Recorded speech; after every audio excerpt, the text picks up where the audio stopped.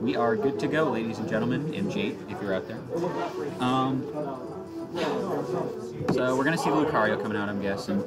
Nothing against bsquared, but I kind of want to see this diffiq. Yeah, you're good. I kind of want to see this diffiq player make it to losers finals, because I would personally like to square off against him and not have the mental damage of having to try and beat bsquared again, because that hurts. It's very stressful.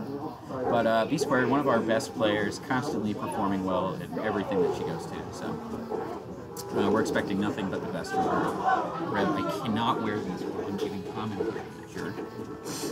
Rev trying to put my famous or infamous, depending on which stance. Go sign us up. Go sign us up. Rev being a jerk. Anyway.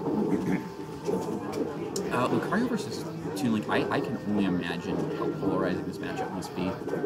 Toon Link just has a lot of better buttons, I think, but at the same time, there's always that cheese factor that Lucario has. As I was talking about earlier, Lucario doesn't really bother me as a character. He used to, but then I realized that he's really just not that bad, because I was just an unimformed loser, so I just immediately assume anything that I struggle with is broken. That's how I used to behave with this game. So, diffiq, though, he definitely shows this character's potential. He even uses, I believe, the same skin as Braxton, so a lot of reminiscence from there today. Braxton, former PR player, he not on there now. I don't know why, honestly. Like, he's way better than I am. And for some reason, I'm HM. That's not just the current football, ladies and gentlemen. Don't worry. I'd really wish the PR was more representative of who's actually. Because I mean, that's not to say that people on PR. God, this is not good for me to say. And this is not good for this recording. What I'm trying to say is that I don't think that the PR is really taking into account anyone, because you've got players also from like IU who didn't make it on the PR, like Exhibit A, or Geo, a really good Bayonetta player from the region, or Jacket, and just I think all of them have good potential to make it on over some HMs to be perfect. That's just my 2 cents on the matter. I don't know why I'm talking about PR. Oh, right, because Braxton plays this character. And if forward throw on the Smashable platform is going to be good. Gotta love those platform assists. Sorry, I apologize if my thoughts on the wasn't meant to be taken. Saying that I think, considering I'm on it, I really believe that Braxton is far more deserving of it. And diffiq honestly has some, he's a little more aggressive than Braxton is, which I think is kind of where he falls short, because I think he sometimes doesn't quite judge all of his approaches. That's not to say his Lucario is bad, I think that's just the one flaw that catches up. Okay, cool, thank you. But like, again, it's not to say that this Lucario has no tools or anything. He's just, I think that one flaw can really hurt him sometimes. However, it might be, you know, it could be technology. Oh, the bomb. This game is so dumb. But the bomb is going to help him get out of, or yeah, help him escape that grab. Or actually, no, help bsquared escape the grab.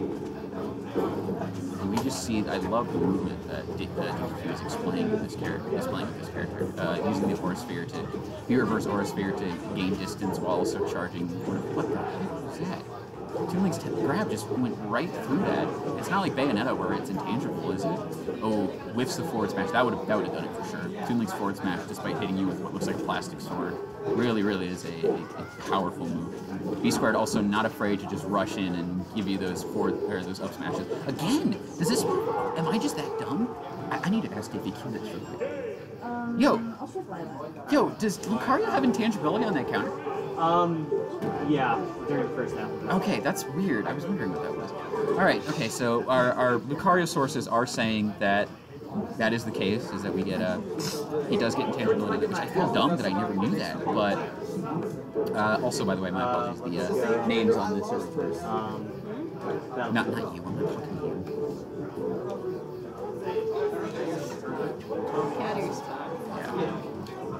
By the way, let's see what the Smash and Shriek for. And look at that, ladies and gentlemen, I can mess around on Jake's stream. I have all the power. Black screen. Oh, what is this? Anyway, no, this is Losers Finals, man. It says Winners Finals, though. I probably should have changed that. My lord, Tony. Where is that? Let's go. Or no, this is Losers Semis. I'm still a moron. Yeah, because you're still in bracket. Shut up. We're gonna win the 15 whatever dollars for just 30 some people. That would be nice. $2 bracket would actually be good if I could get 3. whatever, I don't care. I'm just here to have fun. Anyway, let's see what we can do here.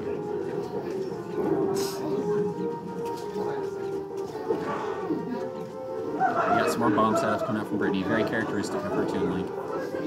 I love that she just throws bombs in random places sometimes, because it seems, sometimes it can seem a bit nonsensical, but like it's really just to have those random hitboxes coming out of nowhere. It kind of reminds me of, for you Guilty Gear players, it reminds me a lot of Faust, how he's just, or Bedman, more so Bedman now that I think about it.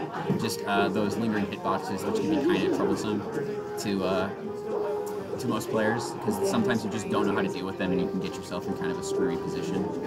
Nonetheless, that's kind of, I feel like that's Toon Link's whole game plan, is it's just a lingering hitbox character. The only difference between that and Pac-Man, who's also a lingering hitbox character, is that Toon Link has really good rolls, and another one of those aura-cancelled up smashes is going to do it. We've been seeing diffiq get tons of mileage off of it. Also, I think I misspoke diffiq's name. Man, I should not be running the stream right now. For example, okay. Anyway, that's besides the point.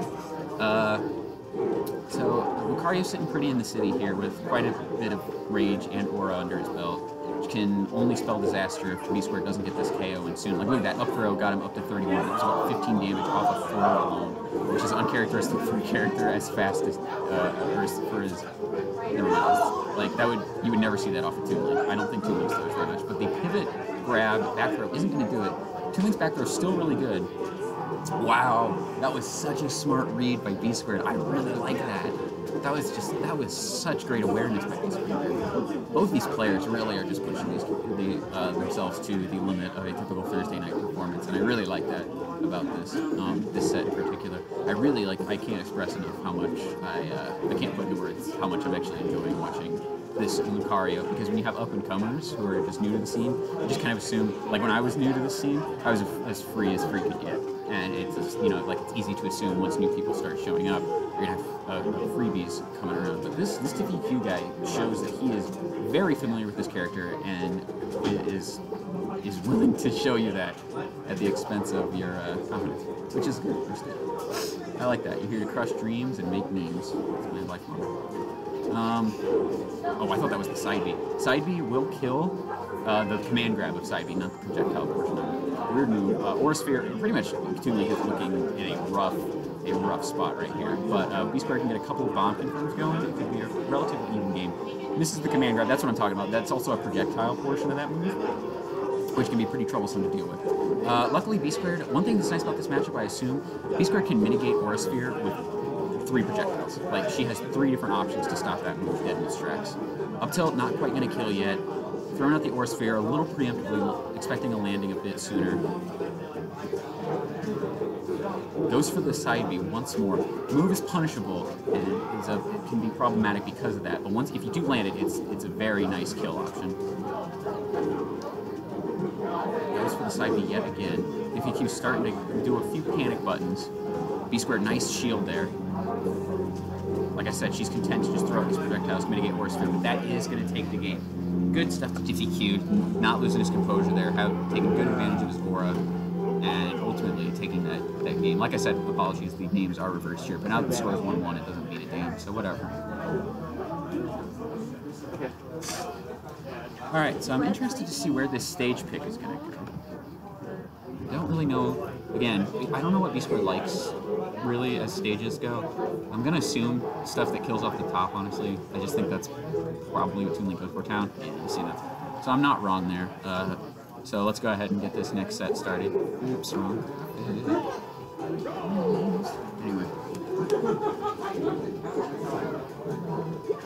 So we got the final game of loser semis here. Let's see what both players can bring to the table, because they've both been showing that they're not ready to give up their bracket run just yet. Now, kind of uncharacteristic to see Lucario getting low percent combos. Not really his thing. Double up smash there stales it a bit, but I don't think that's a problem because bsquared has a lot of different confirms. She doesn't just rely on up smash. So I think she's very content to just use the move in order to rack up damage. One thing I've never understood about Smash 4 is which is more powerful, Rage or Stale. Like, I don't know which one has a more prominent effect. So I feel like it can be very troublesome to try and know when a move could kill when you're trying to factor in both those aspects. Because honestly, Rage is so good. but that's enough on that. We do have Lucario getting plenty of aura now, so he's starting to get scary. But that was interesting.